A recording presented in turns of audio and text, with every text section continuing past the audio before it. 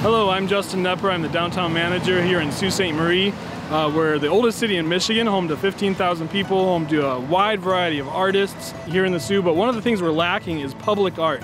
We actually have a few sculptures, we have a few outdoor murals here and there, but we are really lacking that cohesive celebration of our community. We've chosen 4 mural locations in partnership with 4 downtown property owners.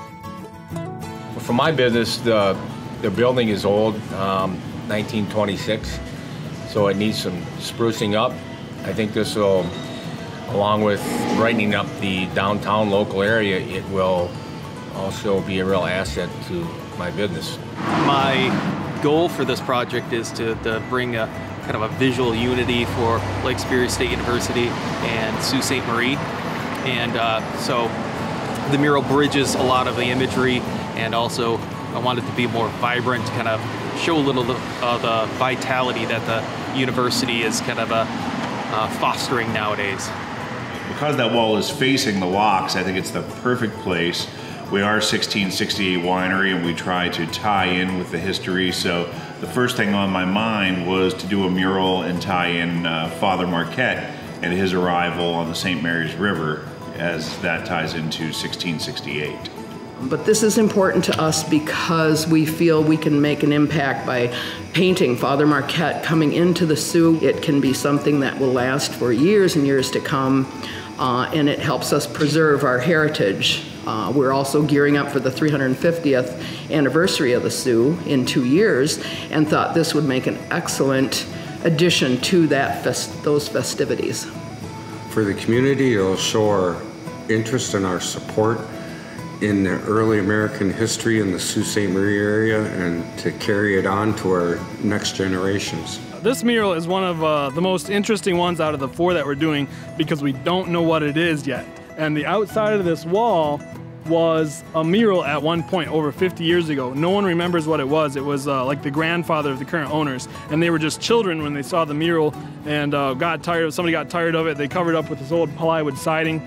So the plan for this wall is the whole thing will be cleaned up, taken down to the brick and plaster, and the upper portion you can just barely see has some mural. We've heard some discussion that it might be a canoe or something like that, but it's going to be a surprise mural, and your funding will go towards supporting rehabbing this wall and bringing that mural back to life. We're cleaning up a lot of buildings, and we'll give people something to look at when they come to town. It's going to be fun. One of the biggest things that you can do to help support this project, we'll only have 30 days to raise a 50% matching grant, and we've been awarded a 50% match from the state. Our total goal is $32,000. That's going to take care of rehabbing the walls, preparing the surfaces for the murals, and paying the artists, the local Michigan artists that we're hiring to do the work. And our portion will be just $16,000. Your pledge of anywhere from $1 to $10,000 will go for helping us raise that goal of $16,000. You pledge with your credit card or debit card online. You won't be charged unless we reach our goal of $16,000.